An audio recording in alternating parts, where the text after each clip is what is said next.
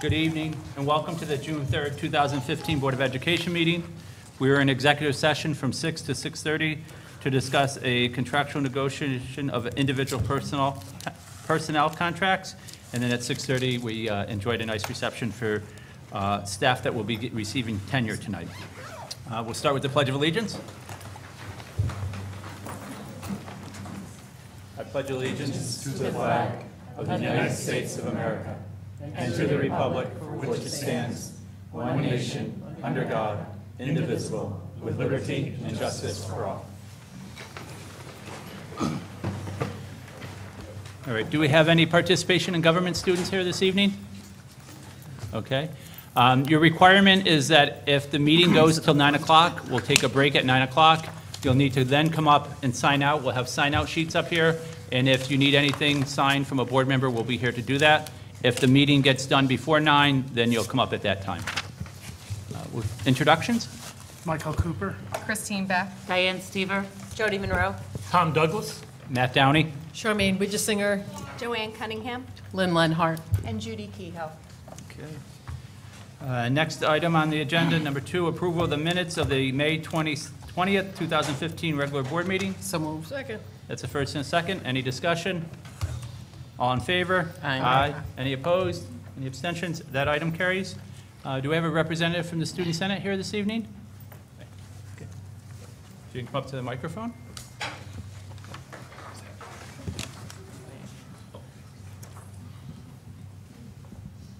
Hi, I'm Emily Bowden from... You can take it out. You can take it out. You can take it right out. from the Student Senate, and You can. okay, I'm sent here by Gabby and Chelsea. I'm a current senator, and I'll be next year's secretary. And so our agenda was May 8th. We had our Mr. Bethlehem beauty pageant. On May 27th, we had our blood drive, and May 8th, we had our elections for next year's senators and officers. This week, June 1st through June 5th, we have and are having our dodgeball tournament, and we had 29 teams signed up. Great. Okay. Anyone, any questions? Who's the new president? New president is Ellie Bell, vice president Elena Kreinberg. Congratulations to all the new Congratulations. officers. Thank you. Thank you. Next, we'll have the superintendent's report, but before we do that, I'd ask that we have a motion to amend the agenda and move up item 8, so we can take action on that. So moved. Second. First and second, any discussion? All in favor? Aye. Any opposed, any abstentions? That item carries, so we'll vote on number 8. It is recommended that the Board of Education approve the following finance action items A through B. So moved. So moved. That's a first and a second. Any discussion? All in favor? Aye. Any opposed? Any abstentions? That item carries? You're nine. Oh, I'm sorry. It's okay. Can I have, Left or right? can someone point that out to me? I was wondering why we're approving. Gotta get that, that's a pass. All right, can I have a motion to move item number 9? So moved. So moved. First and Second. second, any discussion? All in favor? Aye. Okay. Now, it is recommended that the Board of Education approve the following instructional staff action items A through M. So moved. Second. First and second, any discussion? All in favor? Aye. Any opposed? Any abstentions? I dissent. Okay. That passes 6-1. And now we'll go to the superintendent's report. Thank you, President Downey.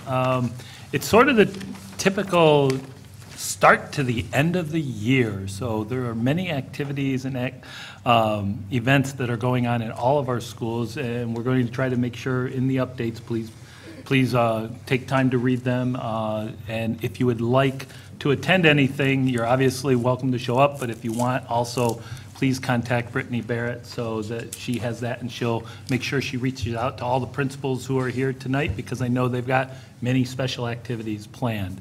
Additionally, we have our musical spectacular for the end of the year, the Spectrum Concert, which is tomorrow night. I believe it's at 7:30, and is our music supervisor, Dave Norman, is here. And also, I want to, on behalf of the board and myself, thank you for providing the music for this evening as well. It's very much appreciated.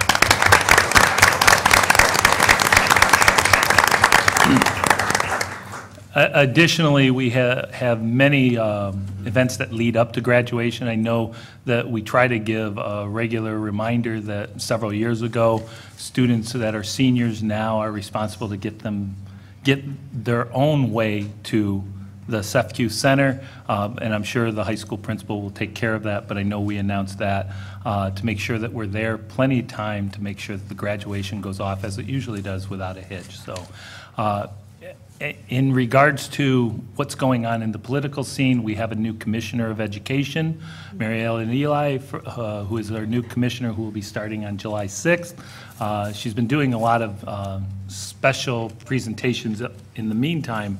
As she transitions to the area, we are going to be writing a letter asking her, as well as our Region Fin, if they'd like to visit the district as well as part of her new tour, whether it's over the summer just to get her feet wet or at the start of the school year, as she would be locally very close by. I do not know if the next commissioner is going to live in Delmar, but we'll extend that olive branch as well. In regards to the political action, there are several things happening over the next couple of weeks as the legislative session comes to an end. What's going to happen, we really don't know, but that's the surprising unknown thing, is we're really worried about what will happen too.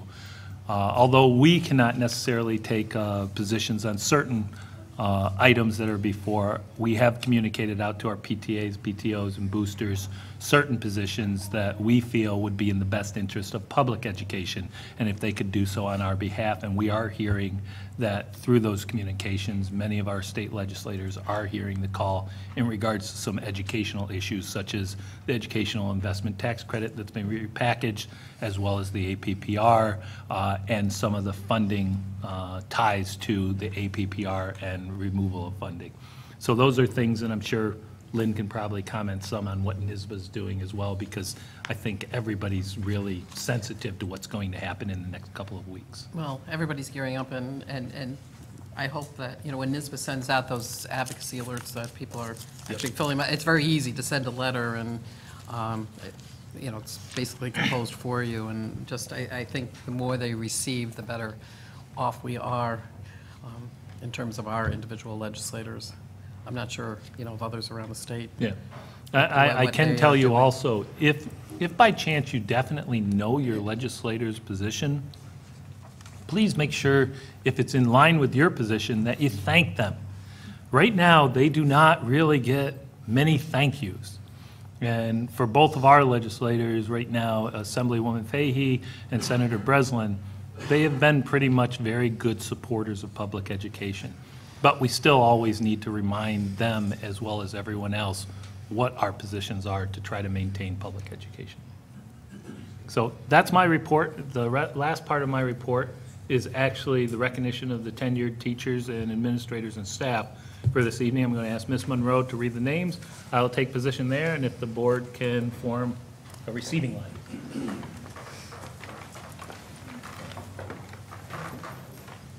Oh, Eagle. Always forget those. Just in front. Matt.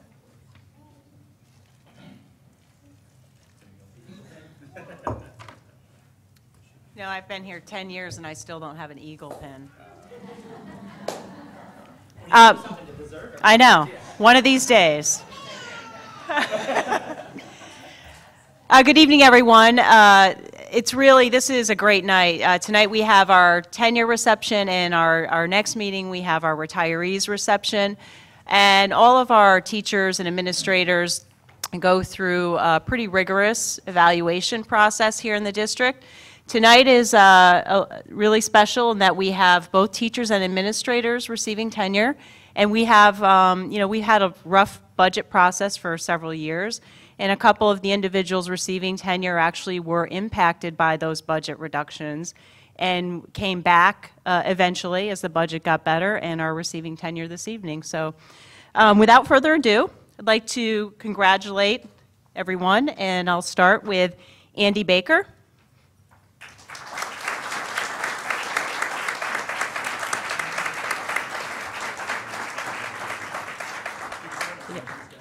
Yes. Andy Baker is receiving tenure as our ELA supervisor, K-12. This is his third tenure in the district, first as a teacher and then as an administrative dean, so we're happy to have Andy continue with us. Next, I'd like to recognize Heather Coleman, who's receiving tenure as an assistant principal at the high school. This is only her first tenure with us, but we won't knock her for that.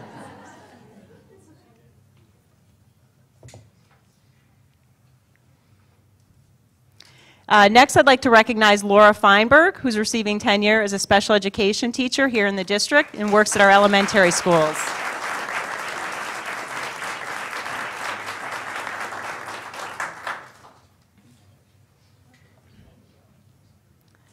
And our next supervisor who received tenure this year is Jennifer Gagne. She is our K-12 Science and Technology Supervisor.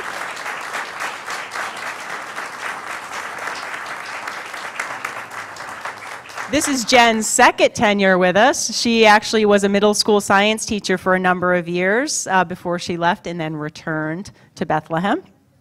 So thankfully she's here with us. Next, I'd like to recognize Christopher Holliday, who is an English teacher at the middle school receiving tenure. Chris was one of the individuals impacted by the budget, and we were lucky enough to get him back. And he's done a great job, and congratulations to Chris.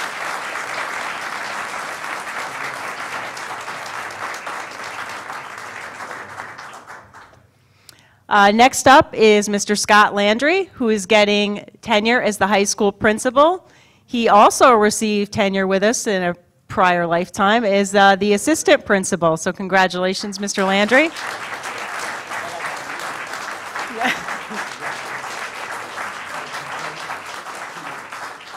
Two. Next, we have Caitlin Lehman, who is receiving tenure as a math teacher. She has worked at the middle and high school and was also one of the individuals who was impacted by the budget process, but we're thankfully lucky to have her back.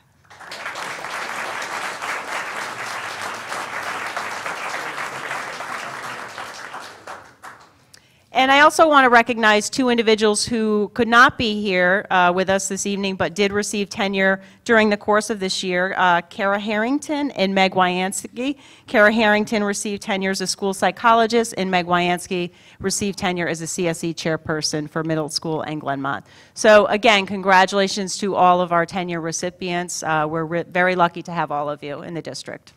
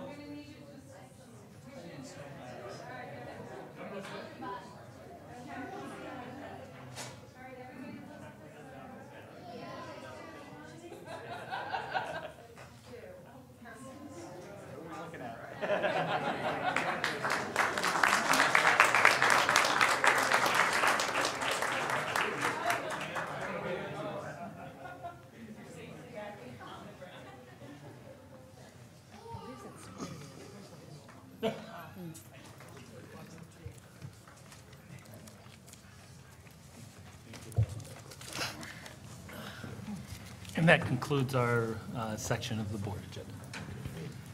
Next is Board of Education report. I guess I'll start with, I was able to attend the senior awards night last week, and it was a great event.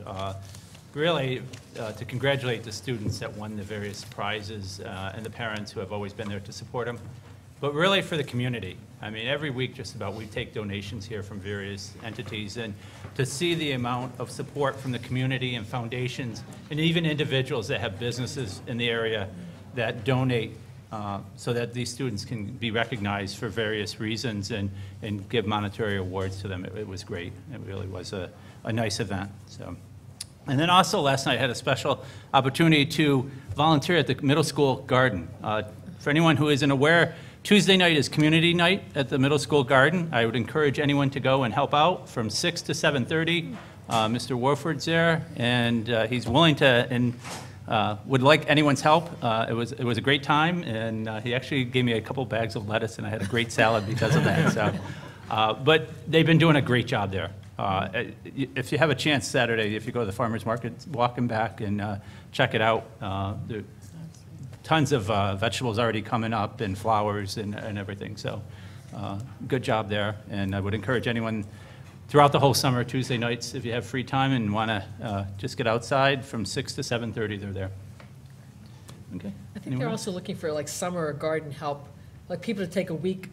Is he still here? I guess not. No, Mark's Yeah, here. Mark. You need people to take the garden over for a week during the summer or to care for it or something? Do you want to? At this point right now, I think Slingerlands has received funding for a garden, so every school in the district now has a functioning garden, and each one has a different structure in terms of how they need support. I do know some gardens have families that take it over for a week and pick from there.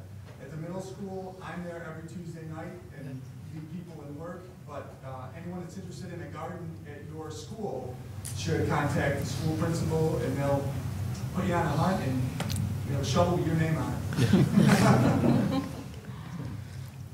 Okay.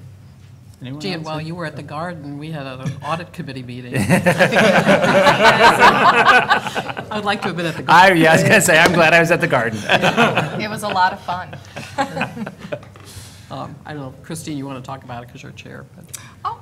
We met last night for about, 2.5 hours, 2 hours, to talk about some auditing observations that we received regarding classroom funding, and we talked to the administration. They're going to look into possibly posting some guidelines for extracurricular activities going forward for next year, so that parents or anybody who's chairing the committees will have good guidance on that. And do you have anything else to add? Well, just, it was a pre-audit meeting. Our external auditors were Yeah. here and explained what they're going to be going through, and they're going to be here in June and August before they actually meet with us in September, which is our next meeting. Yep, September 22nd. If I may add also, once that audit is complete, the district will then go through an RFP process because it's the end of the 5-year term at this point. It doesn't rule out the audit company from continuing, it's just that way we meet the OSC guidance for Guidance. trying to make sure we do the best for the public. Are you good? Yeah. Okay, yeah. Nothing. I know, I think Garden. Lynn, I'm not sure if Lynn was there. We attended, Tom and I, at the Ellesmere Senior Assembly.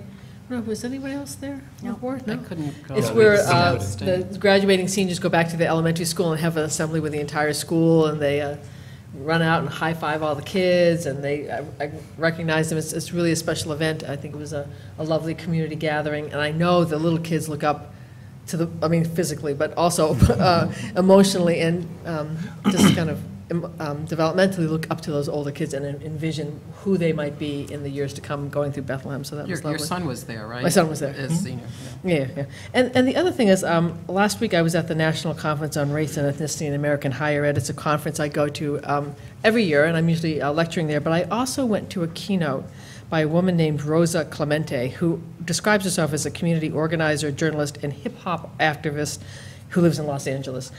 And one thing I didn't know about her was she, in 2008, ran for a Green Party ticket as vice president with a woman, Congresswoman Cynthia McKinney, and they were the first ever woman of color president and VP ticket in United States history, which I didn't know. But she graduated from SUNY Albany magna cum laude, and she's finishing her doctorate at UMass Amherst. And over the course of her remarks, and she commented on lots of different things, one of the things she talked about was the nature of education. Again, this was a higher ed conference, and so she was talking about higher education. But what struck me was she was talking about when we refer to education along the lines of the goal is to get a career, the goal is to make a good living, education can be seen as a commodity and commercialized. And that made me think a bit about K through 12 education, and that when we talk about career and college ready a lot here, we obviously want to prepare kids to pursue dreams and goals, but also I hope in addition to college and career ready, we're preparing them for life and to be good citizens. Because it did strike a chord with me when she was saying if we're really basically preparing people to be consumers because we want them to produce and contribute economically, is that really the function of education? Which got me thinking. So she's published a lot. You can always look her up. And it made me think about what's education, the purpose, and what forces shape the goals of education. So it got me thinking in a larger context. So that's it. Anyone else? Joanne? I too was at the audit committee meeting and just want to say for the public, you know, obviously we'll report on the, you know, final results of the audit, but it made me very proud to be part of a school district that really does a lot of hard work and due diligence in kind of peeling back the layers of financial information, looking behind, and most importantly, looking at the processes that are in place that really drive much of what the outcome of the audit is. You know, if you have good checks and balances in place. So I want the public to know, you know, this is a real blockbuster school district. And Tom, I really commend you and Judy for your leadership on this. But I mean, really, really good discussion and a lot of knowledge, and most of all, a lot of due diligence. So just on that, and I went to the music concert at the middle school last night, which is why I wasn't at the Fun Garden event. But the musical at the concert at the middle school was fantastic. And I know we have the Spectrum tomorrow, and I'm really looking forward to it. And it is, I mean, we should charge admission for it. It's so good. But the middle school one last night was just dazzling. I mean, to see these young middle school musicians, and they are preparing for what will be produced, you know, at the Spectrum concert. So it's just nice to see sort of the beginning of their musical careers. I mean, for many of them, you know, they've been playing at their elementary concerts. I went to one of those at Hammergrell the week before. So it's just, I don't think we talk enough about the musical program here at Bethlehem, but it really is just spectacular. And for folks who've never been to Spectrum, last year was my first year, and it is a wow. But the middle school one was a wow also. And just some notes on some athletic great news that I received from our wonderful AD who's here with us tonight, Len Keys. A couple of highlights at this time of the year. It's great to hear that all spring sports earned Scholar Athlete team status, which means every single player on the team had 90 and above GPA. That's pretty remarkable. Speaks volumes about the standards we have at Bethlehem. Special congratulations to Teddy DiMaria, who was our Section 2 pole vault champion. I don't know if we mentioned that before, but if we did, it's worth mentioning again. And also Grace Smith, who is our high jump champ for Section 2. And also congrats to our unified basketball team on their third place tournament finish, which is also fantastic and was a great event. We talked about that at a prior board meeting. And I can't believe Charmaine didn't mention it, but good luck to our track and field athletes this weekend who are participating in the state qualifier meet. So. So I will do that on behalf of your son and the other great track and field. So that's it for me. And can I ask, are we going to recognize spring athletes? I know it gets tight at the end of the year, because there are several actually young people. I am driving 4 relay runners to North Carolina to go to the New Balance National Tournament. I told them I would do it if they made it. But there are several young women going also. So at some point it'd be nice to acknowledge them. They've made times and so. I have, this weekend, they had the Crucible performances. They did 3 shows, 2 on Saturday, 1 on Sunday, and it was just excellent. The whole performance production was amazing. The kids are extremely talented. They did it in a 2-month period. I didn't think they could pull it off, but if they forgot a line, I didn't know. So And thank you to the district, because this happened before I was here too, for restoring the funds to, if I get this right, BJCT, is that right? Vincent J. Crummels. Yes, theater group. So it's fabulous, so thank you. And I also attended the awards ceremony with Matt on, was it Thursday? Thursday. And it was such a great event to acknowledge the students there that got these tremendous awards, worked so hard to be recognized for their 4 years at Bethlehem, and also those students who got 95 and above achievement, which is amazing. So it was great.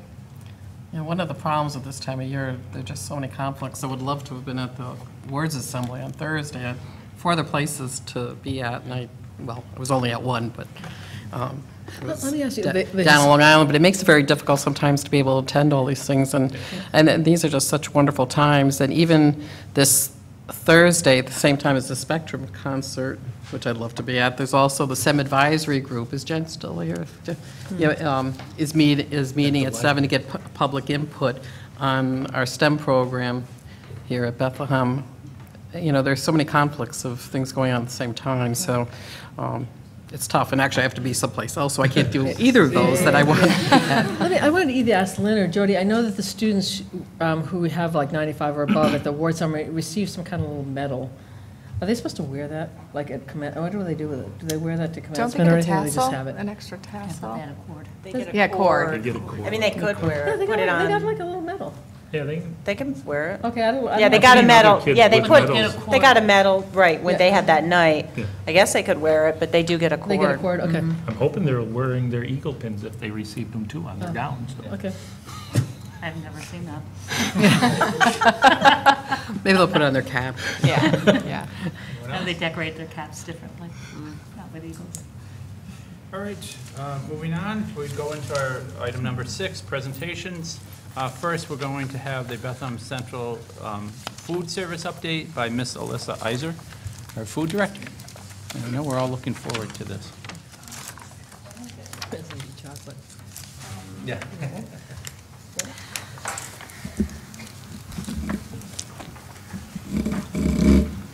Good evening, everybody. So this is my first time up here with you guys since August when I came on board. So I'll just reintroduce myself. My name's Elisa Iser. I am a registered dietitian and I am the food service director for the school district. And I'm here to present an update on what's been going on this year with food services. First off, I just wanted to go over a few things that are new for us in this school year. We just got done in early May with a New York State Ed administrative review. So they come in and they look at what we're doing as far as menu planning, make sure we're in accordance with USDA Healthy Hunger Free Kids Act guidelines, which are growing every year, it seems. They're just more and more. So our administrative review, it's complete. We don't have an official report back from them yet, but we did have an exit conference, and in that conference, they told us that we had a few items just that were for corrective action, nothing major. Overall, they were very impressed with our program. Could tell that we had done a lot of work this year to get ready for it, so they were really quite impressed with that. We also had a financial review tacked on to this, and the one piece that they wanted us to do, as you all know, our high school program is off the National School Lunch Program. They want us to separate the financial allocations of money for the K-8 program from the high school program. So we will be working on that early this summer and implementing for next school year in 15-16. We have new USDA regulations. Just briefly, you did get a handout in the packet about the Smart Snacks regulation. That went into effect this school year. Our K-8 program, I reviewed their a la carte offerings when I came on board, so we're in accordance with that already. There are professional development requirements that are going into effect in July, so next school year, for what the food service director has to have as far as education, and also what different levels of the food service team at a school district have to have as far as annual training in hours per year. So we are looking at that. We already have plans in place. Some equipment upgrades we had this year. We had a new freezer installed at the beginning of the year at the high school. This has helped us to keep that USDA commodity food separate. So as I said before, the high school not on the school lunch program, we can't use USDA commodities. So we've been able to keep those things separate as we need to. The other thing we had was a new computer system for point of sale. This has allowed our lines to be faster. We have less technical difficulties. It's really been a nice year in terms of being quiet with our computer system. So that's been a really good positive things for us. What we have upcoming are kitchen facility renovations, which I think will get talked about in the next presentation. Ellesmere and Hammergrail Elementary Schools and the middle school will be getting overhauls, basically brand new kitchens. So we're very, very excited. They need this a lot. Our Ellesmere kitchen has a stove that looks like it's from World War II era. I mean, it's pretty old. And some of them aren't even working, you know, they don't even get up to temp. So we're really excited to have some working equipment for our staff. Other positive developments, real quick, I'll try to breeze over these, but I think these are really important things to touch on. I went into a Glenmont third grade class, Mrs. Bennett's class. The students had wrote a persuasive argument for a project, and they chose to write it on our personal pizzas. They thought they had too much sauce. It was adorable. It was awesome. And so we're working on right now finding a way to send this in a letter format to the manufacturer and get some feedback from them, and maybe possibly a change that we can let the kids know, like, hey, you did really make an impact. The kids did a great job. So getting into the classroom, they also gave tons of great feedback for our menu, so it was really good. We've been working at the high school with Sydney's Cycling Sauce. They've been using the high school kitchen to get their projects started, which has been really awesome to see them. Some of my staff have gotten to interact with them and do some teaching, have some opportunity for that. Our high school art students have designed and did chalk on our coffee shop menu board in the high school cafeteria. Also at Glenmont, students have taken initiative to every day. There's a couple students that come down and draw the menu board. A teacher comes down and lets them do that, so they've been getting involved. At the middle school, we have students in the health and cooking class that did some My Plate bulletin boards to teach kids about healthy eating right next to where they go through the lunch line. We're also been working with the school gardens and the farmers market. We're going to go to the farmers market this summer and talk about school meals and as well as healthy eating. The Healthy Kids Committee, I've been to two of their meetings, and we've also been a part of Healthy Kids Week. We had a recipe contest, and two of the recipe winners are going to be, their recipes are going to be featured in a week on our menu. We also had, they had a movie screening, and I was a panelist on it, so trying to just get involved, get out there. And then Kindergarten 101 night, this was pretty exciting. This is the second year they've done it. A group of our administrative team invites kindergarten parents to come to a school and get to know what they're going to be getting involved with as far as kindergarten and what to expect. This is the first year that we've gone. I made the initiative to go and make sure that we were there so that we'd be represented and also be able to give information to parents. It was really positive. We were super busy. I mean, between us and transportation, I think we were just super busy. It was hard to answer everybody's questions and to talk to everybody that was there. Lastly, Regents Week. I'm super excited about this.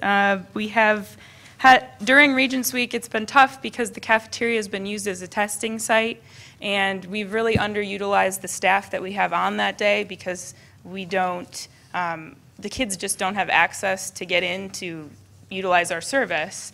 So I have to send kudos to Scott Landry because he has made it happen so that the cafeteria will now be an open space. So students can study there, they can stop, we can be open, they can get a drink, they can get a snack during their testing time. I mean, I think this is just going to be great for the students to have a place to take a break, sit down, study, and then go back, you know, in between testing. So I think it's a great thing that we're going to have going on. So that's that. Okay, into the meat and potatoes here. I just want to talk about a few things that are key initiatives that I saw or was told were things we wanted to take care of in this very first year. So first off, inventory control. This was a big thing that I was told when I came on board needed to be looked at. We had internal audit findings in the past that we needed to make some adjustments here. So when I came on, I saw that, there wasn't a regular inventory being taken or documented. We had a lot of disorganized storage, excess and lack of stock, and that led to, not having what we needed when we needed it, or having too much when we didn't need it. So I was looking at a bunch of ways, and I've just brought in, we're now doing monthly inventories. These monthly inventories aren't perpetual, but after I met with the internal auditor, he says, perpetual inventory is the gold standard. So that's, what we want to aim for. But this monthly inventory tool that you're using is adequate. It's doing what we need to do. It's tracking. I can tell you don't have too much going on. So it's meeting the need of what we need to be doing. We have new production sheets, which the staff have been getting used to, partly due to the new regulations, but partly due to knowing how much we are producing today, so we can forecast what we need to have for tomorrow. Working on minimum and maximum order points. This is a lot of staff training. I am making sure that staff know when we need to reorder something. I'm not ordering everything for the entire department, so staff need to know when it's appropriate to order more or when we need to order, and they need to have that information. So we're working on it as a team to figure all of that out. Maximizing our storage. We've had some issues at some of the buildings with having enough room for things, for our food and supplies. So we're looking at ways to make it more efficient to store what we need to store. And then the Capital Region BOCES bids. So we participate in these bids for food, supplies, snacks, milk, and these bids are in need of some updating, so I've been working really closely and a lot with the BOCES bid group to try to get things better for all of our food service directors. We're one of the larger school districts that participates in this bid, so I will be looking next year at if it makes sense to stay with them, because we may be benefiting other school districts but not getting quite the benefit that we should be getting out of it. So I'll be looking at this next year. We are going to stick with the BOCES bids in the 15-16 school year at this point because it makes sense, but I'll be looking at that. One big win with them was that we had a 6-month food and supply bid, which was a lot of legwork for school food service directors. And also, if you think about, it changed over in January, so sometimes we would have a product, for example, and this sounds simple, but it really does impact our counts with the students. Say we have a chicken nugget for the first 6 months, and then 6 months comes along, and in January they're like, oh, well, the bid actually went to this other chicken nugget manufacturer. Then the kids are like, well, we don't like, that's different. We know, and they notice, and then they don't want to participate with us because it's something different. So the 1-year bid's going to help us tremendously in just having consistent product through the whole entire school year. Yeah, so that's on inventory control. A lot of good things happen in there. Management of student accounts. In August, when I came on board, there was about $6,000 on credit in the food service department. So this was like a whoa moment, and like, how we need to work on this. So definitely did a lot of technical assistance for the for staff, my staff, as well as education and outreach to students, parents, community members, teachers, our employees, to let them know, like, hey, we're going to enforce the borrowing policy that the district has adopted, and this is how we're going to do it. So now a real positive is that the average amount that we have at any given time that's on borrow or on credit with us is about $1,500, so that's a huge improvement, and that's probably even a high estimate. So very good, and we have a process in place right now where we're looking at ramping that down so that we're closing the end of the year with as low amount of that borrow negative balance as possible. And it wasn't too bad. We didn't get too many nasty phone calls or anything. It was good. Outreach and communication, this is an area I think we've done some work, but we definitely need to go further. Just looking at how we're viewed. I think our food service webpage isn't as user-friendly as it could be, so we're going to be looking at that with communications. I'll be looking at that with communications this summer. We've already talked. And then some more menu outreach for the middle school and high school students. It is particularly hard to reach this age level with the menu, so trying to find some creative ways to do that using maybe social media or something they're already using in their day-to-day where it's just there and available to them, whether it's like their account where they keep their files for school or if they're in something that they're doing their homework in, whatever. We're just trying to keep that menu there for them so they know and have the information of what we have to offer them during the school day. One thing I wanted to touch on is that we did do a lot to upgrade our menus. Our menus were very so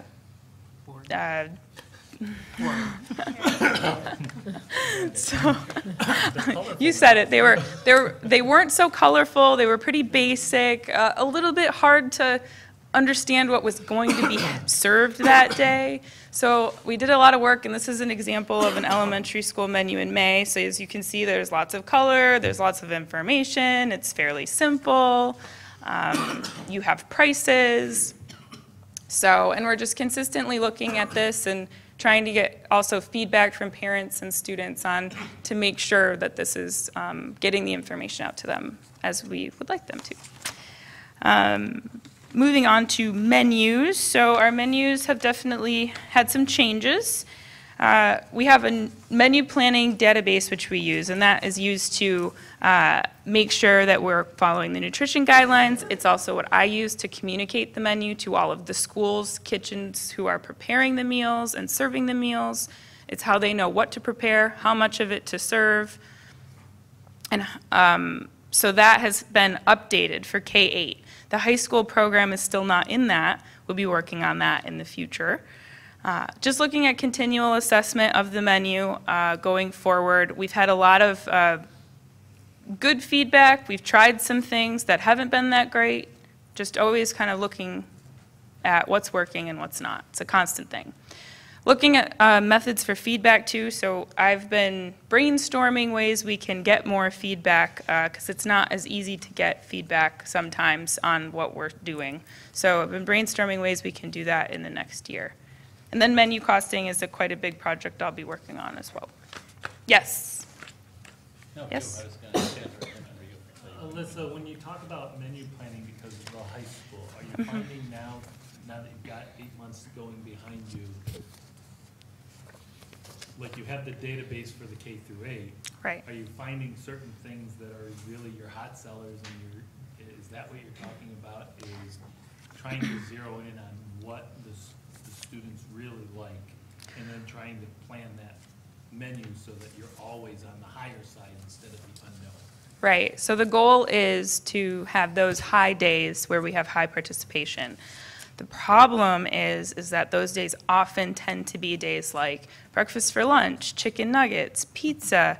So you have to balance those out with days that make your nutrition profile across the week and the month meet the nutrition standards. Does that helpful? But you're getting more of a repertoire. Yes. And it's twofold, you know, you have to have those days, but then you got to work a little harder. We've done a lot of taste testing. For instance, we had a teriyaki chicken and rice day where we do a nice steamed broccoli, a teriyaki sauce with pineapple juice chicken, and brown rice.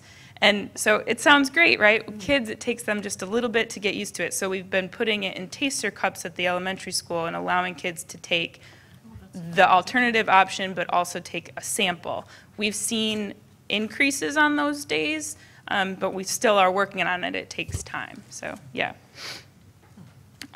Okay, so moving on. I want to show you a couple of pictures of our high school breakfast. So now I'm kind of moving into high school land. High school breakfast meal, this is what we're offering in the morning. It's served out of our coffee shop. We offer a few different options. We offer a bagel with topping. We offer a cereal cup, which is a variety. We just have cinnamon checks up there. And it's in a larger, it's not in your traditional school bowl pack. It's a little more adult, a little more expensive as well. But it's what the kids, I get feedback that this is what they want. They want something that's more adult. They want something that's a little more higher end, they don't want it to look like school lunch. So we're trying to get away from it looking like school lunch. So we still have some way to go, but they also can get an oatmeal cup. That's the other entree option. And we're looking at some other options too. But why I want to show you this is because I would like to, this is a more expensive meal, and right now our price for breakfast is $2 at both the middle school and the high school. And the difference really between what we're serving at the middle school at $2 and what we're serving at the high school, for example, the bagel we serve at the middle school is a little whole grain bagel in a pack that's 2 ounces. This bagel is probably about 5 or 6 ounces. And it comes ready with the topping on it, whereas at the middle school they get a little cream cheese cup. This is a much, higher end thing. So I have a recommendation at high school to increase the breakfast price from $2 to $2.50. The middle school price would stay at $2. And all other meal prices, I think, at this point should stay the same.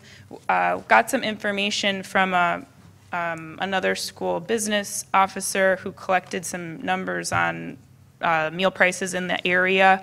We're on the high end of that, so I think at this point it would be not a good decision to increase prices because I think it would just make our participation, it would affect our participation badly. And then the other thing, so no price increases at this time, and then we'll be looking at the a la carte pricing.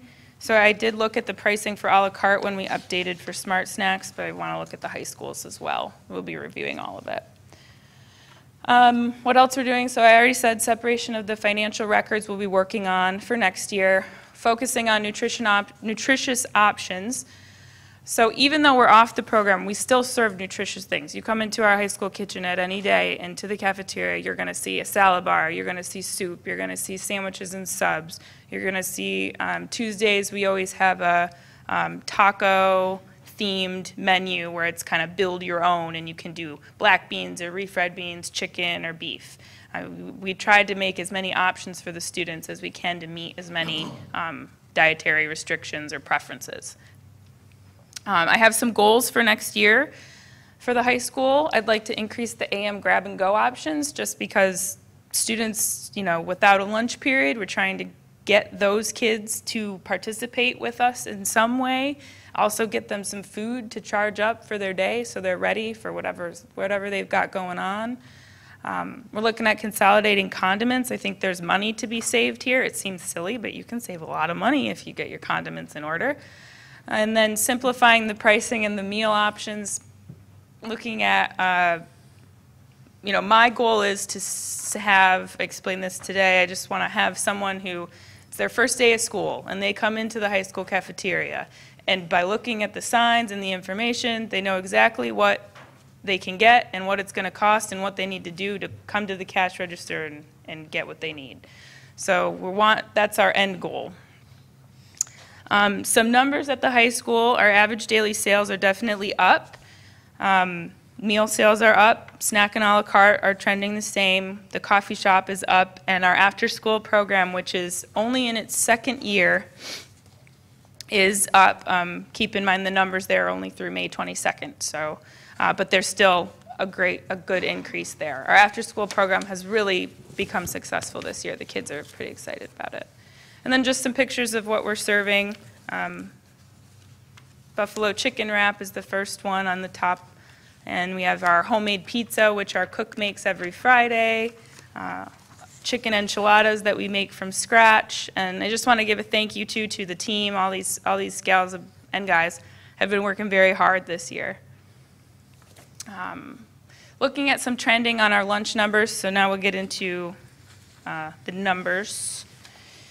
Trending on lunch ADP, we're still trending down at the elementary and middle school. I think still due to a price increase in the past as well as the new menu pattern, so we're still recovering from that. I do expect that to go up soon. I'm going to be working a lot on the middle school next year to try to get participation up there. The high school, as you can see, is trending back up, so this is a good sign. This means that things are going well at the high school. I don't think it's evidence that whatever we're doing is trending in the right direction. And then looking at our K-8 a la carte sales, so everything other than meals, in dollars per day here, so trying to keep everything on level playing field. We can see that the elementary K through 8, has been pretty stable. Middle school has been slightly on the rise. So this is really good. I just want to make note that we had Smart Snacks, and a lot of schools have had negative impacts with their a la carte programs, and we've stayed constant. So that's a good thing. I think Yeah. That's the enrollment numbers though, too. I mean, you have to kind of take that into place. Fewer kids. Because I think our enrollment numbers have gone down at the elementary level, so it may actually not be as bad of a dip as you're thinking, because That's true. Yeah. No, that's a very good point. I think across all of the grades was down 27 students. The whole enrollment at least on this day. Yeah, so if enrollment's down, that's definitely a factor.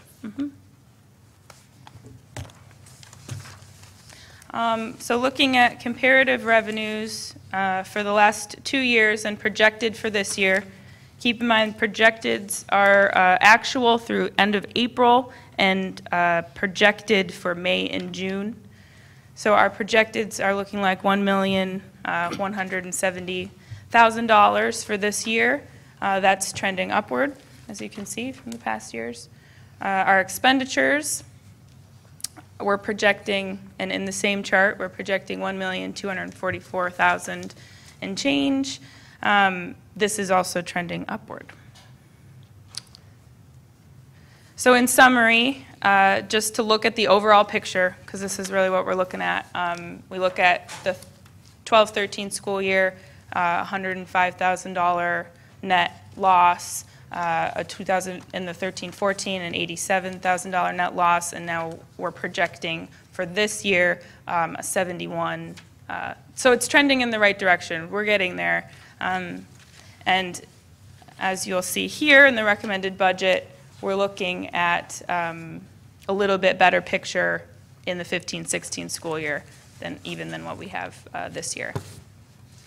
So looking at some increases projected in some of our sales items here on the revenue side for the budget for next year. Also looking at increases in salaries and employee benefits for next year. So we will be doing our best to cover those. And what we're projecting is this year a needed transfer from the general fund of about $70,000, and in the 15-16 school year, a needed transfer of $55,000. So one of the administrative recommendations I have is to look at approving a transfer from the general fund not to exceed the combined total of those two to cover our loss in this year and our potential or anticipated loss for next year. And then to recap, the breakfast price increase is another thing I'd like to see approved, and then just continuing to keep that high school out of the school lunch program. I think we're making headway with the program, and I will be reassessing every year to see whether or not it makes sense to go back, but at this time I think it's good to stay off. We're having good success. So. And if I can inform the board on this slide, normally we would go to a year-to-year budget transfer. But what happens is we know we're going to have some surplus at the end of this year, and we're always reacting after the fact. So when Judy and I sat down and talked to Alyssa, we really wanted to try to get ahead of it, and it also sets the goal that the loss projection right now is about 55. That's what we're shooting for, and that way at the end of next year, that's already in the budget and ready, but then you can deal with the next year's projection as well, so that now you're more 1 year ahead instead of at the time, with the goal that should sort of decrease over time. One of the big things is if by chance, it's also twofold. If Alyssa is able to come in at $40,000, now their fund balance goes from about $3,000 or $2,500, that extra 10, so that they have some tools to start properly getting their budget in shape to where they should address it, or at least at the end of the year, we have the money in there, and if we did not have any surplus at the end, you would see where we would be operating in a negative. So this is more a proactive attempt to try to now get out in front of the issue instead of just reacting at the end.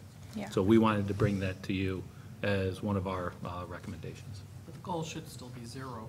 Well, come yeah, out I mean, black. but we're not cutting Right. 100,000 Right. in a year. Right. Well, Yes. what is our input of the free and reduced lunches at the high school?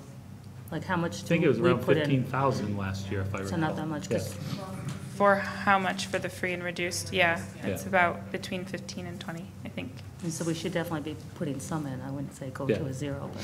And that is in the budget already, because we budget for that. So this is solely just taking on the profit and loss at the end of the year. Okay.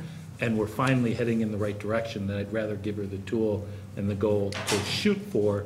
And then, you know, if she could wipe it out and do exactly what you said, get it to zero, now her fund balance, like next year, would already be at 57,000, at least it helps her in the future for planning. Because I know Yeah. when I came in, I think the fund balance was like 101,000, but it's just been taking hit after hit, and you can't keep adding to the price of the meals. Yeah. And there are a lot of tools. Lynn, I just wanted to touch on the fact that, yes, we want to get back to that in the black. We have a lot of tools left. It's going to take time. There's a lot of cleanup to do. There's a lot of strategizing and restructuring that has to happen to get us back to that point. It's not just simply a matter of, ooh, we have to get more sales, because we have to really look hard at what we're doing as a department and figure out what changes we need to make. So I'm looking at both ways to save money and ways to make money all the time. Sorry. Just a couple things. First, you are a breath of fresh air, so really appreciate the update and terrific job. I love your energy. I love your vision. I think we're on the right track. And I would say, I have a fourth grader at Hammergrell, so I noticed right away when you came on board, there were quick changes to that menu, and they're great changes, and they're exactly the kind of thing we need to do. So, and I love the little taster ideas. You know, Yeah. you borrow it from the Chinese food place in the mall, which the kids go right to the food court and the free little teriyaki chicken. So Yeah. you're obviously a smart woman if you know that. The word free has a magical effect on It does. children. Even if they don't like it, they want it. They want Yeah. it. Yeah, they go right over Free? there and they get that. It's gross, the teriyaki, at the mall it is anyway. It's really, Yeah, you yeah, know, it's not no. even good chicken, but they love it. Yeah. And they do the same at the Annie's pretzel place. They also have, if you want to know where the free stuff is, go with your the teenagers mall. to the food Ask court Joanne. mall. Just a quick observation that I'm wondering if you can put on your kind of to-do list. Yeah, And I of noticed course. it, I can't remember if it was in the extra material, but Mm-hmm. I think an untapped area, and we've talked about this, is in, and I saw it in there, catering sales. Yes. I think a lot of these sports teams, especially Mm-hmm. the winter sports that are in this building, are ordering pizzas before their meet, they're selling pizzas. If we can capture that, I think you're clearly the person to do it because you know what kids like and you're devising menus and devising strategies to get them to eat it. So if you can put that on your list to do more of, maybe even start planning next year to do a little Yeah. bit more of the catering stuff. But great job. Thank you Yeah, for of the course. And presentation. just to comment on that, yeah, catering menu is on my list. And definitely those catering things, like you're saying, that are just really easy to do. And we're already, you know, we're getting it from someone else, but we could be doing it, you know. Right. And my staff are more than willing to have extra time if they can make something, you know. So Right. I'm always willing to connect those dots. We'll be working on a menu and then working on getting that menu out to the people that need to see it so they know it's available. I think that's been the disconnect. is Right, like- and the Booster Club, the BCAA president is right here in the audience. He will be the venue as well as the AD to get it to at least the athletic clubs. We've already done some business together. We're good, yeah. That's good. No, I'm sure you have, but I think there's a lot more untapped Yeah. turf to kind of go in. And Yeah, I that's think the great. good part about that is you can build your staffing into the cost. Yeah. So it's not a drain on the numbers that you're seeing, but could potentially be cost neutral and provide Right. a profit opportunity where we haven't necessarily explored it. Right. Yeah. And having been at a lot of sporting events and had only the option of pizza, it would be nice to have subs or just something even. Something I know other than a lot of pizza? parents would go for something a bit. How dare you? No. No. You go to Pizza enough, is believe me, like, pizza done. But you know, some subs would be, I think, would be a hot item. The other I thing think is, so too. do you know how many of those after-school sales go to athletes? I know, I thought we had some great hope that some of the yeah. athletes trying to get something before the practice. A lot. The amount of athletic equipment I see come through from 2:15 to 3 is a lot. And So, if I yes. can say on Alyssa's behalf as well as the staff, I think when Yeah. we first put this in almost a year and a half ago, in the middle of the year, we were doing about $110 to $125 a day in business. I know they have a tote board down there that they try to outsell each day. I think they're up in the $3.99 's the record. $3.99, $300 avenue. So that's something that they've expanded tremendously.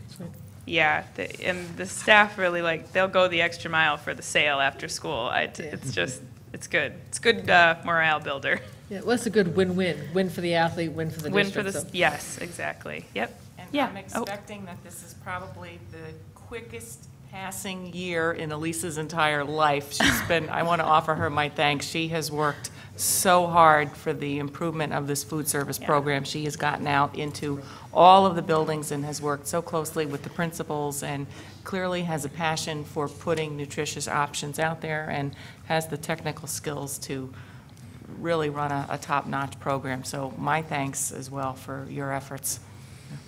So I have No.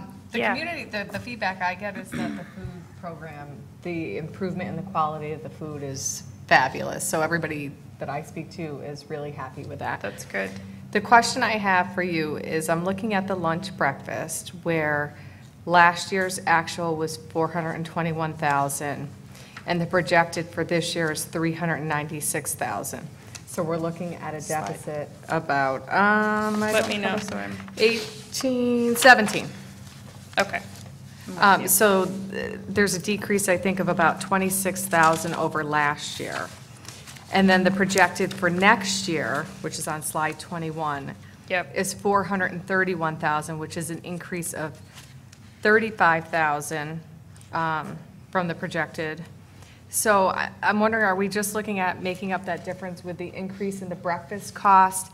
It's a two-part question. Mm-hmm. And why was you. there a decrease from last year, a significant decrease? Okay, so first off, I want to say that my projections tend to be conservative.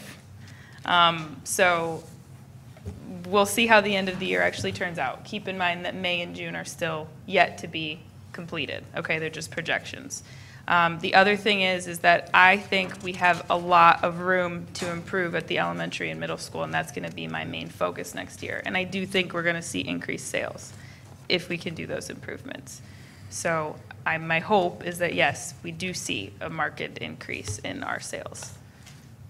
Does that But do we know why it kind of ticked down? Goes down? This year? Well, if Or I you- know it's projected. Yes, How- well, if you look at what we've been doing in terms of sales at elementary and middle school, so if we go back to the slide where we're looking at the lunch ADP, our lunch is trending, what we're selling at the elementary and middle school is kind of trending down, so, still, and has been. So we will be combating that still, and like I said, that's due to, I believe I see two things when I look at the trends, is when we increased the prices and when we had Healthy Hunger Free Kids come into effect. So all schools are battling this the same. It takes a little while, and it trends down, and then we hope it'll come back up. And we work hard to try to make the menu meet regs, but also keep participation in the positive. I was just looking at it because I'm just a little worried with, if we don't meet those goals for next year with the increase in salaries, we might have the same type of deficit we've been looking at. And Yeah. as Lynn stated, our goal is 0, so we want to definitely move the needle. Right, yeah. And our And goal we is to do review that this too. throughout the year, and we Yeah. brainstorm on these ideas that would be the best way to address what we're seeing in the numbers. So it's not a static program that we lock it in right on the start of the school year in September. So we'll monitor it and Yeah, adjust and as we need to. And there are so many things, like, I'll just say what Judy said, there's so many things that impact it. You know, the cost of food can change. Right now, we've got, my email is filled with, avian flu stuff because all of the price of chicken and turkey is going up, and I'm not going to get chicken and turkey from the from the federal government next year, likely. So we've got to deal with that. And so there's all these things that end up impacting what we're doing, sometimes positively, sometimes negatively in a financial picture. So, yeah. Are you able to use anything from like the middle school garden in the springtime now and then in the fall? Actually, we've been getting lettuce from the high school garden. A couple times we've had lettuce, and it's kind of a bear to wash. It was pretty dirty, but we did get it washed, and we used it at all of our sites, actually. We had enough lettuce from the high school garden to give to all our elementary schools and at our high school. So, yeah, and middle school's produce, too. Middle school's been using a lot of produce. At least you know it's pesticide-free. Yeah, right. For sure. Yeah, definitely. Yes. If you were going to tell us your biggest challenge, would it be food? Would it be, I mean, what do you see as the biggest challenge you have in sort of delivering a product that students will eat? That's a difficult question. I think I will say right now, at this moment in time, it's procurement and figuring out, how to work the bids to get the product that we want to have, that's high quality, that is the right price point, that meets what the kids like and also what we are set up to prepare. So, really, that's why I say I've been working a lot with our bid group because that's where that can change. So I think that is the biggest thing now is we're locked into some of these products, and they may not be the product we want to use, but they're the product we're locked into. So, yeah, those are definite challenges. But we'll keep looking at it, keep working on it. Yeah. I also want to thank you for a great job. Yeah. It is really very refreshing when I ditto what Joanne said. Well, good. And, I'm glad. and hopefully, I was looking at the students in the back here and wondering if you guys participate, have you seen a change or an improvement in the cafeteria? They probably like the BC Bowl. Oh, wait, I see a nod. What's the BC Bowl? What's the BC? It's today's lunch. It was today's lunch. It's pretty popular. I can't say it's the healthiest thing, but it's all right. It's okay. All right. Now we're not good. Let's see. It's mashed potatoes, gravy, corn, and it's a popcorn chicken, all in a bowl together. The kids, they love it. But we always serve it with like salad or something healthy. So.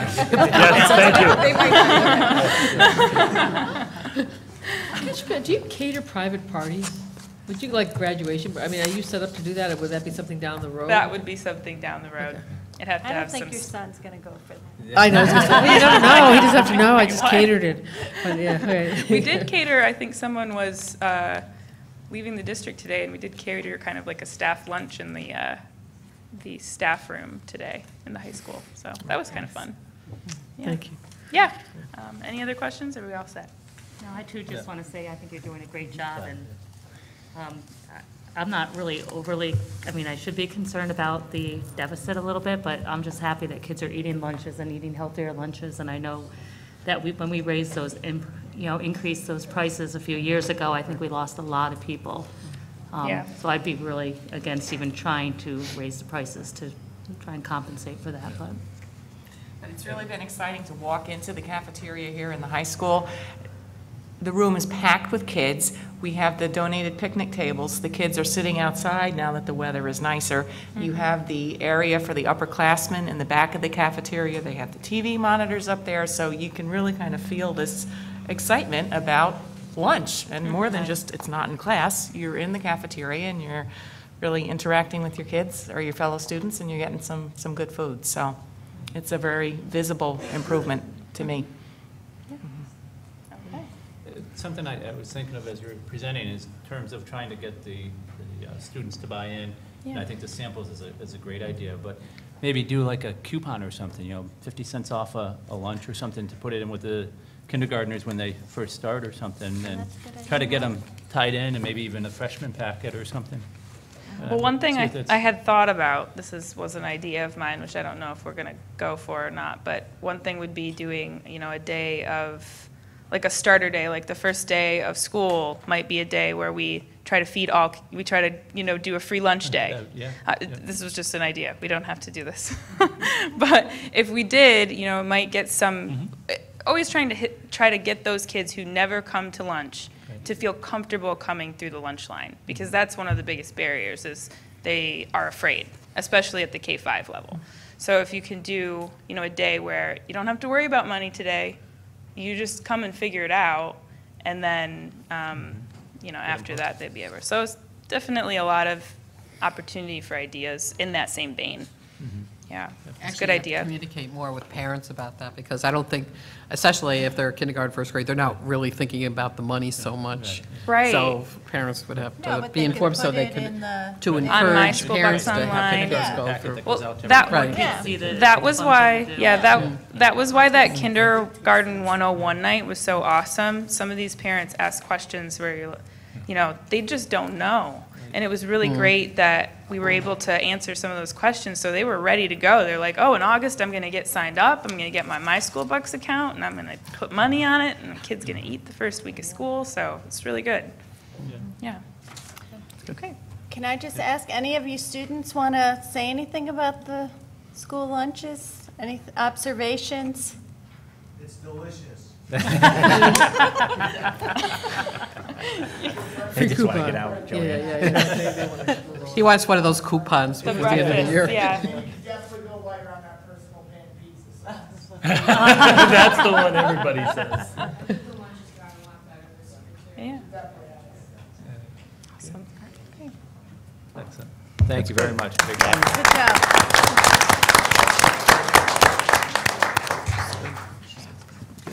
Next, we'll have a presentation on a construction update. Greg? Did you bring us any samples, Greg? No, it's going to be a really tough act to follow. Thanks a lot. Any of the O&M trainings that we do have, though, for a couple of years, we've been catering from police. So I'm Greg Nolte. I'm the Director of Facilities. I've been here over 15 years and have also yet to receive an Eagle pin. So maybe by retirement. Where's that cup? We'll see. So, this is another construction update, and I know deep in my heart that when September comes and October, you are really going to miss these, okay? I know I've been up here a lot, so. As usual, I got some nice photos to show you. We are, Scott, about 75% complete. We expect substantial completion and are shooting for it at basically the end of this summer, okay? So we've been hounding the contractors to make sure that all of this gets done and that they are substantially complete and just about out of here by the start of school. So a lot has been going on. We've been picking away with as much as we can do now to lighten up our summer load. At the high school, the pool has been shut down, and you have this translucent panels that replace the old spotted glass that was at the pool. We designed this in such a way to minimize glare, which was one of the main problems with the swimmers and people using the pool, with just the way the sun was, so this has helped quite a bit. And if you go by at night, it really looks kind of cool, especially when the lights are on. Our value, of course, is going to be a lot better with these, so that'll help retain the heat as well. Not part of the bond project, but we're working on this now because this project has to get done by the end of this school year, is our capital outlay, okay? And we have another contractor in here working simultaneously with our bond contractors, and they've been working on the soffits. You can see how hard this is. We had to drain the whole pool. Scaffolding is up on either sides to work on these soffits that basically are on either side.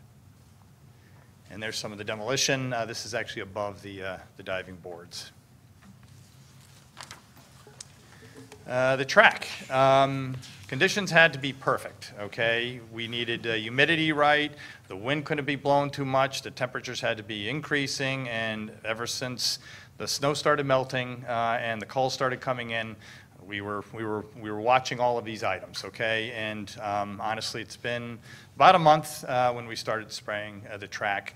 You can see all around the plastic that had to be used to cover the gatehouse, the bleachers.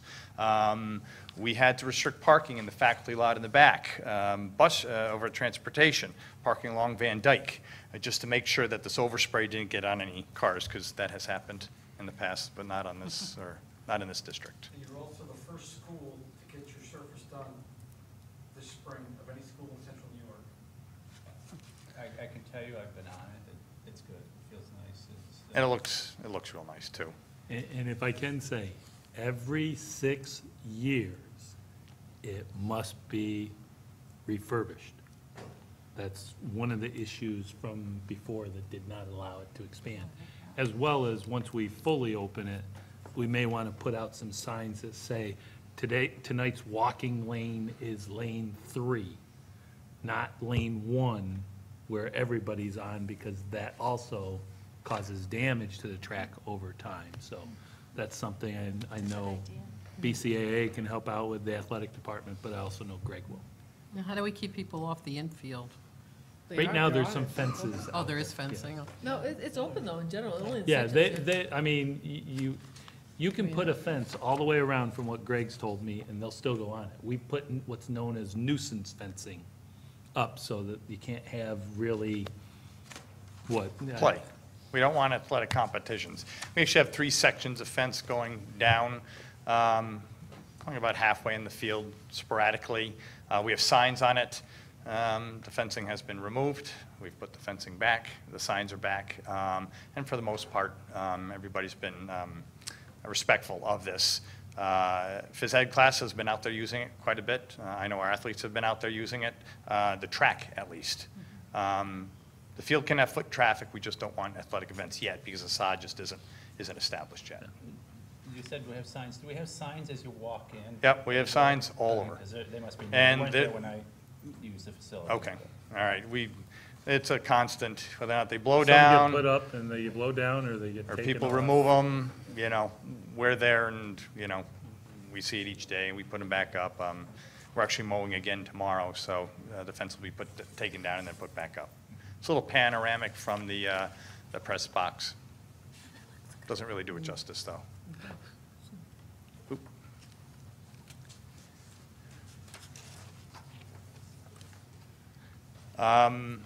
What is going to be real nice is our new Musco lighting. It'll help illuminate the stadium field much better than the old lights that used to twist, and we used to have dark spots in our end zones and stuff like that. But we actually had to do a burn, as they call it, of the lights. We had to have it on for 4 hours. Usually it's 7 hours. What's kind of neat about these lights is they're monitored by Musco. They actually can tell you when a light's starting to go out, when one of the heads is starting to burn out. They can tell you if it's aligned. They can tell you if the ground's been taken off. It's all from the manufacturer, from their headquarters. You're hooked right into their system. So these are remotely monitored by a wireless system. It's pretty cool. Other work that we've been picking away, the chimney here at the high school had to be reconstructed. That's a whole new cap on that chimney. The big pile of dirt that we saw all winter long basically was sifted and screened and amended with compost and other organics, and has been being spread on that center field. The work is still going on, and in that center field, basically we have this a vertical drain that goes throughout the fields to help with any drainage issues.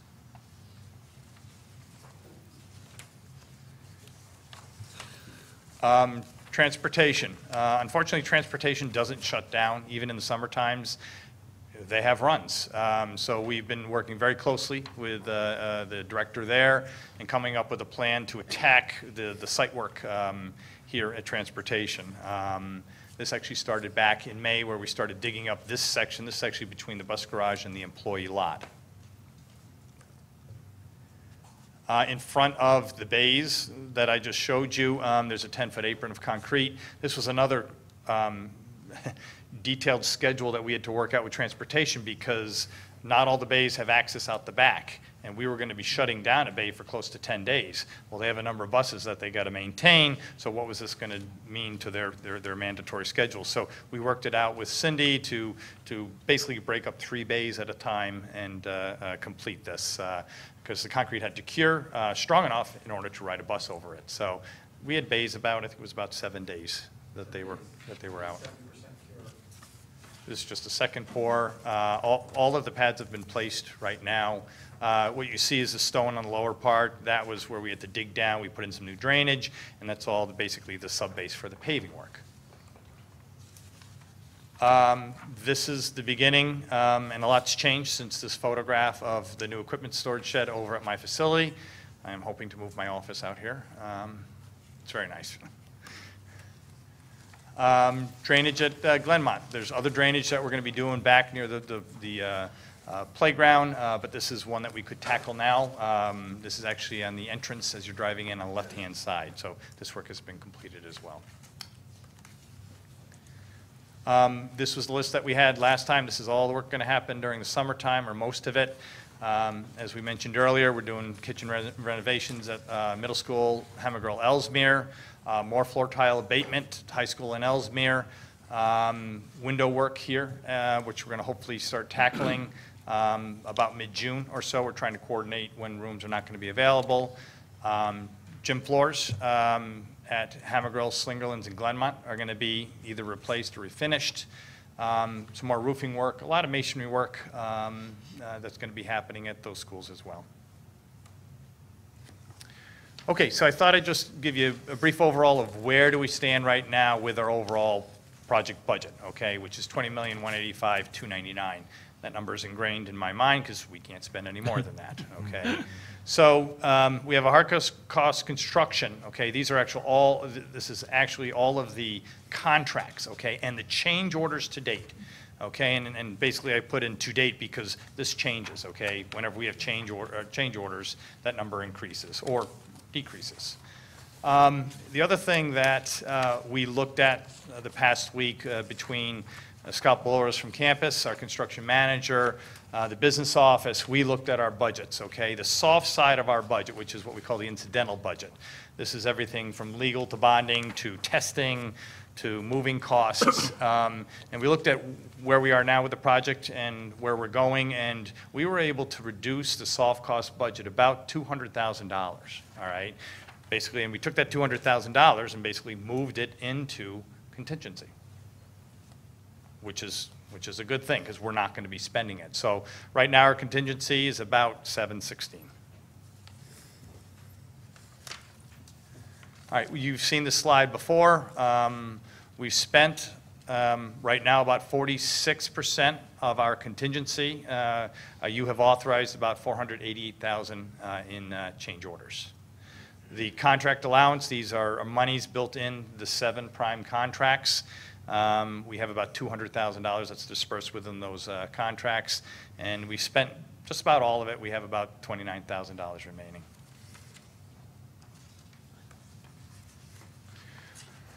Okay, so with this remaining money, okay, we have $716,000 remaining. We have an issues log that we continually keep and have kept since the beginning of the project. We review with the facilities committee. These are change orders that are in the works that we might want to consider that we know we're going to have to deal with. Currently, there's a couple items where we're looking at a potential redesign or issues with the stair tread replacement here at the high school. At Glenmont, there was a storm drain that was supposed to be at this location. Well, it was 70 feet away, okay? So we're working with the site contractor we had to connect to it. That's going to be a cost to us. So we're working with him to negotiate a price. So those are things that we're calling potential change orders. Within that number is another application. We call it the Sandmaster application of the fenced field here at the high school, something that we're considering. We're not sure whether or not we are going to do it or not. We were hoping that we were going to have a rainy spring to assess our drainage situation and a test area that we did, but seeing that we're in the I think second driest spring in our history, we haven't been able to assess it. So that $14,000 number is within this potential change order, okay? Two items I would like to talk to you tonight about is the JV softball sod is the first one. Presently within this project, I think in the next couple weeks, we'll be finishing up with the center fields at the high school here. And then basically the contractor goes over and starts the planned work at the JV softball field. And then about a month later after that, then we'll go over to the varsity softball field and do the drainage work over there, okay? Within the bond the plan is just to seed those areas, okay? And in doing so, what that means is that for next spring, if we just seed both those areas, that next spring, that we would not have a softball field here at the high school. Okay, so one of the considerations that we've talked about was potentially sodding the JV field, which would give us one softball field next spring. If we sod it now, we would have enough growth that we would allow, or that it would be okay to have use of that field in the spring of 2016. All right, so I believe, and maybe now's the time, Len, if you want to come up and maybe just speak to the issues of not having any softball fields here. And why you would do the JV rather than varsity? That's. The JV actually has the most work on it. The whole infield is actually lowered down, so actually the whole infield has to be raised up. And just with the way we have to come around with the drainage, we're coming from the center fields and kind of coming around. It's the next logical spot to go. Well, it also sounds like the work's further along in that field, so you could actually start that, right? Or the Well- varsity field you're just starting to work on, is that correct, or? No, we haven't started any softball field work Okay. yet. We are constrained by SWIP, okay, which means that we can only open up so much acreage of property. And until we get grass spurting or growing in that center area, I cannot start work on the varsity softball field. But the varsity softball field is the one in the worst shape, and that's the one planned for the most improvements. Yeah, and if I can add for Greg, the JV softball field, we have the field hockey field that's the farthest field out. This allows to get on quicker with field hockey as well. Even the following year, where with grass, we'd most likely lose that as well. And I think that is what the AD is really pulling for. Because at first when this came up, because it wasn't part of the base scope, I will tell you, I mean, I think the facility committee would say, I said, we're not doing this until we're sure we've got the money, and I understand, but we were going to lose the fields no matter what for 1 year. It just would have been this year. As we've talked about it more, it makes sense with what Len as well as Greg is looking at for the best situation going forward for the program, as long as we have the funds. Which is the JV softball field? Is it The one closest to Stewart's, going down. Oh, to Stewart, oh, Yeah, okay. it's I the was second- The thinking- varsity field is right next to the parking lot, the front Okay. parking lot. And actually, the JV field is getting a fence. Did you find out that or not? Yes, So it both would be softball virtually almost fields like a are new getting field. new backstops as part of the bond, okay? And just to clarify, if we sod the JV softball field, that would not be able to be used for this fall's field hockey. Right. Okay, it just won't have enough time to establish, so. Basically, the reason why the sod on that JV softball field is so vital is because we really need to have one operable softball field on the high school campus. We have still 4 different softball teams in the district. Greg and I have spoken several times, and we're going to be planning also getting our softball field at the middle school operable for our 2 lower-level programs. With those 4 teams and the way that the Suburban Council schedule works out, we can get by for the spring having the one field at the high school. JV varsity would share that field, and their schedule rotates, and then the 2 sub-varsity, sub-JV teams would really be located out of the middle school with that same plan in mind. As we look to that following fall, as Greg has mentioned, field hockey is also going to be a very key issue. We have 3 levels of field hockey. Field hockey numbers are growing. So between the junior varsity, junior varsity, and the modified field hockey, we're going to need 2 fields there. This will allow us to be ready for that fall of 16 for field hockey. So JV, it's JV softball as we look to spring of 16, as well as field hockey for fall of 16.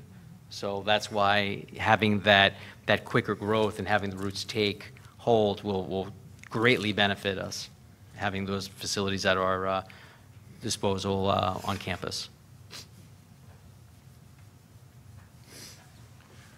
So, Just wanted to say that the Facilities Committee did discuss this at the last meeting and decided to table that change order because we really wanted to get some input from the board because it's a sizable expenditure. So we're meeting again next Tuesday, so we wanted to get your input on whether you thought it was worth doing. I guess my feeling is, this whole project has been so disruptive for all and I think all the teams have kind of managed, and you guys have done a really good job with the schedule. If we have, some money and we can do something that kind of gets us in a better position for future seasons, one season quicker, I mean, I'm in full support. I'm also assuming that sod is just a better quality field than the seed. Maybe that's a false assumption.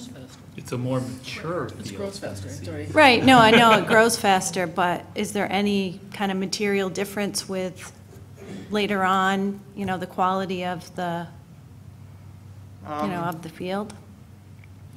I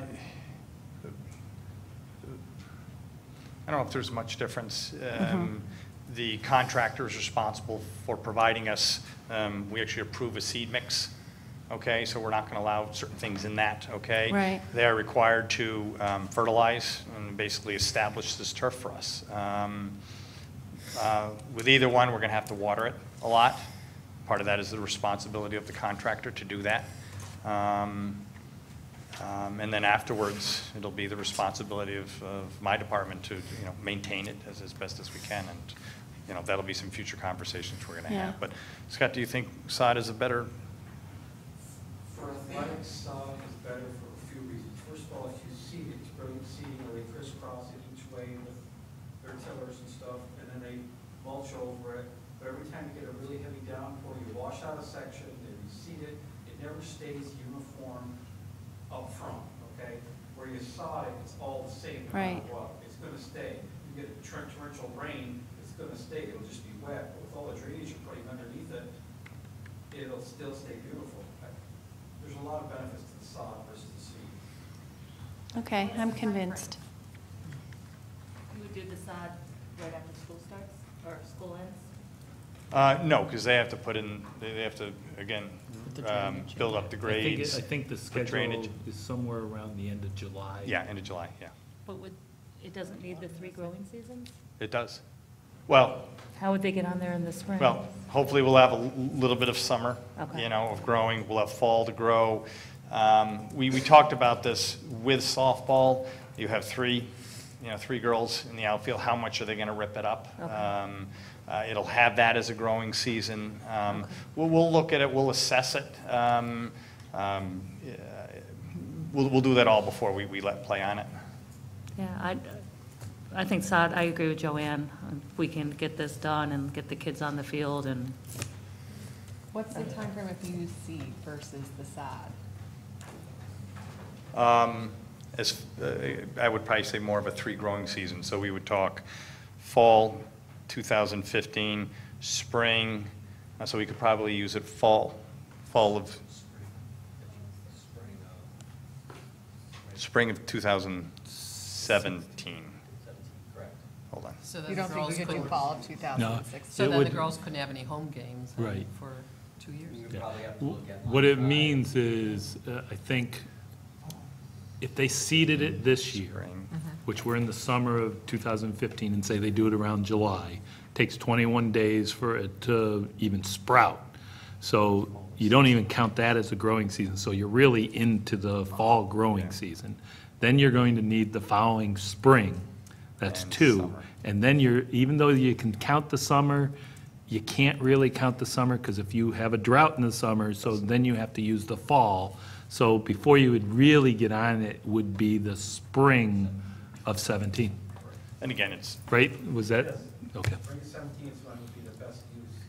Beforehand, you'd be taking a chance. yeah. But we're See- not taking a chance in the spring with the sod if they're ripping it up, playing. Most likely That would be not. my concern, if we're only talking a few months for one season, because they might not play on it in the spring, is it really that beneficial to do the sod if we don't think they can really play in the spring?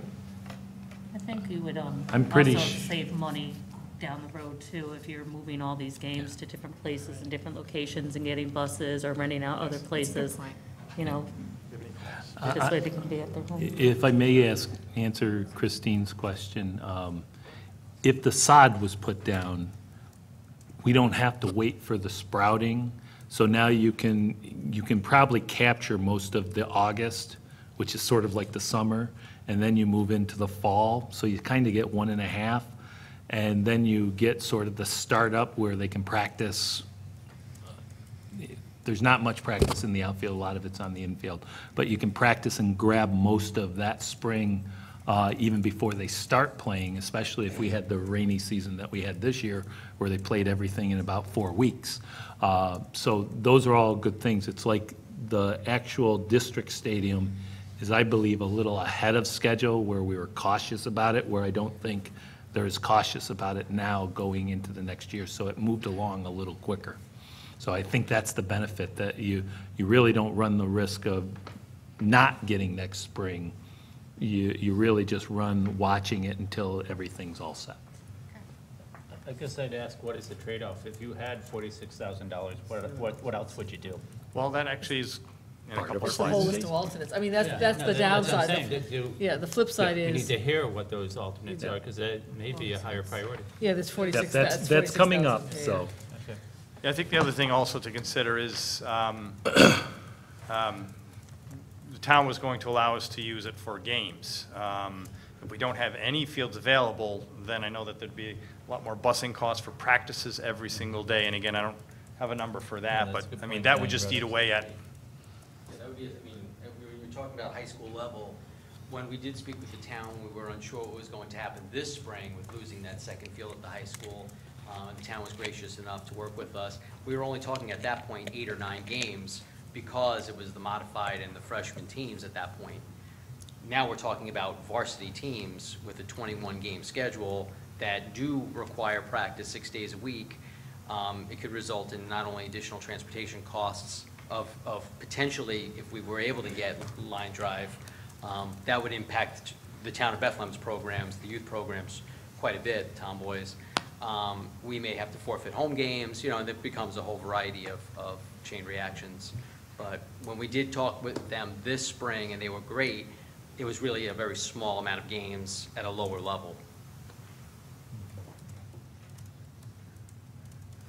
so the goal of this conversation is just to present this to you. We're not presenting the change orders. We would do that at the June 17th board meeting. So any other conversations on sod?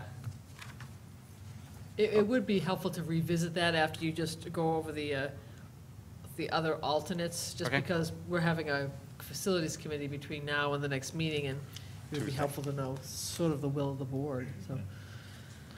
Okay, the other item that we looked at and actually ended up rebidding was the middle school egress coming out of the basement. The 2 stairs going down there are horrendous to maintain. We actually redesigned it a little bit from when this design went out at the time of bid, okay? We had 4 applicants, or 4 bidders pick up, and we only had 1 person bid. And that was actually the general contractor that is doing this project. We were expecting bids at around anywhere from $300 to $350. and it came in at 342. Okay, so this is a big change order for us, our biggest. What we looked at was our remaining exposure as far as contingency and unforeseens, okay? We have about $5 million worth of work left to do. We usually like to maintain around 5% contingency. 5% of about $5 million is about $250. So we are comfortable with recommending that we move forward with the middle school basement egress project. This would actually go probably into October because of the long lead items with the glass. But the main structure would pretty much be constructed during the summertime. So again, not looking for action. We would present this at the next board meeting as a change order. Now, Greg, now, you're talking about the front entrance, like to the pit, to the canteen, or He has whatever? a- you have a You've given us, I mean, we already saw a plan when we were, you know, a The initial design. plan, yes. Initial- Yes, yes. So this is actually, But I if you're didn't looking at realize- the I main thought that was entrance to part the of right, our between the main design. entrance and the pool entrance, there's 2 stairs that Right, go right, okay. I know underground, what you- okay? They aren't protected, and these goes basically to the pit, where there's after-school programs and other programs in there. So this kind of connects them both and creates a much safer structure to egress out of. It was, and I think to your point, being part of the bond, it was always an alternate part of the bond. But at that point, we would have had to accept it at that bid time. We did not, because we had to make sure the budget was in right. That's what caused us to go out and have to rebid it at this point. I do believe you, next slide is a drawing of. No, actually. Can you go to that drawing real quick, just so that they can see it? Yeah, like- This is sort of a reversion of it, because they had it where it came out I sideways. think it's the one after the pie chart. Yeah, it is. Next one. How do I get out? Hold on a second here. Oh, yeah. It's after the pie chart, unless it's a different set of slides. There it is. Yeah.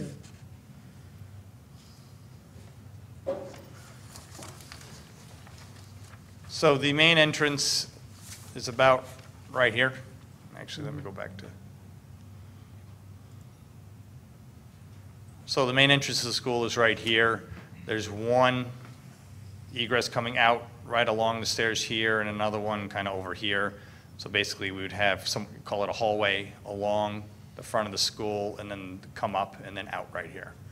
Much better design, much more buildable, complete. This is just a rendering, but we arch it in such a way to match the front of the upper gym. There's actually some lattice in here to match the lattice of up here. The spacing is similar to the spacing there, just a lot of neat architectural finishes here. And that will also have the front entrance done as well. The black draping will be gone. Yeah. Okay. What is part, and you'll start seeing that in the next couple of weeks, is that we have lots of masonry work going on at the summertime at the middle school. The cloak of the middle school that we put up when Sandy Morley left will be removed, and it'll be all repointed and actually rebuilt. The chimney as well, you'll probably start seeing scaffolding next couple of weeks on the roof, because we're going to start picking away at that. Will kids be able to use, or and staff, in fact, use the front entrance while Yes. you're doing that? We're not impacting at all until school is done. Okay. Then during the summer program, there may be times that we'll close down the front entrance and have people come in behind the stage. So, but this So- is the major change order, so that's why we needed to make sure. We discussed it and brought it to the board. It was something that we originally intended. It's probably one of our highest priorities, because it's one of those issues that has been long-standing an issue for the building envelope with infiltration of water, security, and just the general cleanup of the front of that building. So similar to the middle school egress, that was an alternate at time of bid. These were all of the other alternates that we had and did not accept at time of bid, okay? And I won't go through these. I provided them for your record. You can see I already have the Sandmaster in here that we talked about earlier. Greg, are those in priority order? No. Yeah, I did. Yes. You didn't know about that, but I did. So they Yeah, are and in again, priority order? Yes. Oh, they are? So is the site work at Eagle the drainage in the back? yes, there's some drainage beyond the paved play area. I think as well, there was a section that we were expanding the paved play area in the back as well. As you come in, on the left-hand side, there's a stone area that we created that we would pave. And then there was one other, we were going to remove some curbing to help us with our snow operations. So is that still a possibility The what? to be an alternate? Yeah, I mean, again, anything that we do, we would have to either receive proposals or bid out, okay? You know, a lot of these are smaller items. Again, we're not looking for action on these. A lot of it, we're waiting to see how we end up, okay? With that $250,000, if you approve those two changers that we talked about, of that $250,000, how much am I going to be using? Is there enough left to do anything? Again, I would like to spend every last penny just to get projects done. I'm familiar with that, just knowing that there's not a lot of space with the water issues, with the kids playing in the playground, and We would it's bring been this problematic. back to the board if we end the project and we have $100,000 to do projects with. That, okay? Thank you. So next meeting is when we would, Sod and Okay. the egress would be, Okay. plus any other change orders that Right. come up out of the 84,000. okay. But my assumption with the fact that those you sort of put on the list as your priorities, those are your top two, and then this list would be the next phase of priorities, but these are not in priority order. No, Or they they are are, in priority okay. order. Okay. Out of the This is for 244,000 the- that got remains, it. except for that top one of 16,000, because that's already accounted for in the 84. We would look, like, say everything went perfect and we've got 244,000 to address this issue.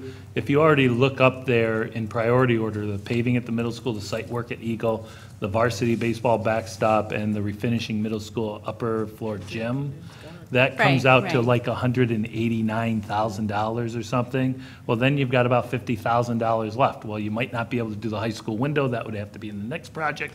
If you were able to Right. just cleanly wrap it up, you'd go to the next one, which would be the JV baseball. Next year, I think Fix Greg. the toilet at Ellesmere. Well, you could go down That there, seems but like I the would do problem with that is there could be potential asbestos, which all of a sudden is an unknown. A lot of these would not necessarily have the unknown costs, which would Okay. trick another change order. But like if you look at the middle school elevator, I think that's potentially Greg's next capital outlay.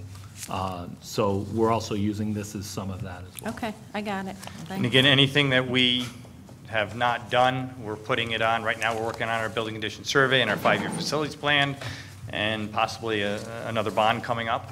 But anything that we have not done that has been identified, we're just carrying it forward to our next list. You have the We will be- bleachers on that list? Huh?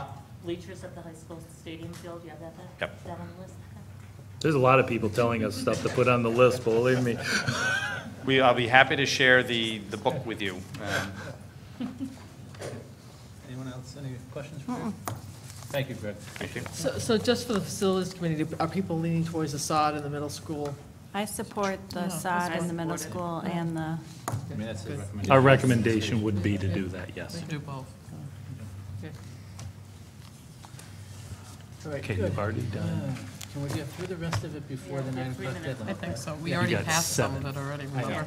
Well, I've got a recognition of visitors. At this time, the board has set this time aside for anyone who would like to address the board on an agenda item. Anyone who would like to speak on an agenda item? No? Okay, moving on. We We've did already number done 8, 7. and we did 9. We are now onto number 10. Okay, here's 4 pages. Item number 10, correspondence for action. It is recommended that the Board of Education approve the following correspondence action item A. so moved. Second. It's a first and a second. Any discussion? All in favor? Aye. Any opposed? Any abstentions? That item carries. And now we would recognize any visitors who want to address the board on any non-agenda item. Being none? Okay, great. Future meetings, Wednesday, June 17th, we'll have another Board of Education meeting. 6 p.m. is the anticipated executive session. 6:30 that evening, we'll have a reception for retired staff. All staff that have support staff, teachers, anyone who has retired during the year is welcome to come, and I hope they are able to make it that evening. We'd like to see them to congratulate them. And then with the 7 p.m. regular board meeting, after that, our next Board of Education meeting will be our organizational meeting on Tuesday, July 7th, 6 p.m. anticipated executive session with the 7 p.m. start.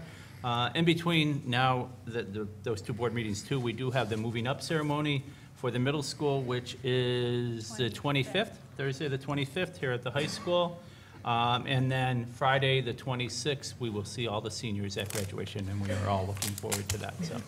Can I just say also on the, after the 17th, we're going out to dinner, anyone who can make it for the board and supports administrative staff.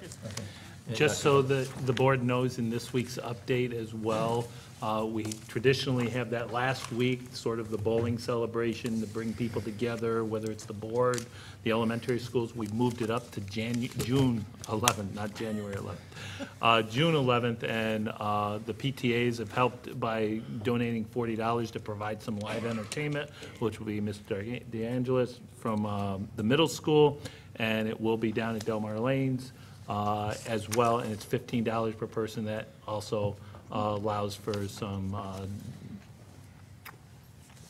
hors d'oeuvres and refreshments. In addition, it starts from 3:30 to 6:30 is about the time frame, but it has a tendency, it starts sort of like 3:30, picks up about 4:30, wraps up about 6:30 to 7:30. Marvin's very good. It's a wonderful way for the district to come together as well. So just look for that again, just work through Brittany if you'd like to come out. Each year we usually get about 100, but we're always competing with the end of the year, so that's one of the reasons why we moved it forward. Oh yeah, that first year. Not a hula hooper, but. And I know the board did get an invite to that. Unfortunately, I know myself, I have a previous commitment that evening and can't make it. So if you can, come out, I'll take care of everybody. Okay, can I have a motion to adjourn? So move. First and a second, any discussion? All in favor? That's done. Aye, we are adjourned. PIG students, please come up and we'll have sign-out sheets for you up here, and we can sign any documents you need For signed. the board,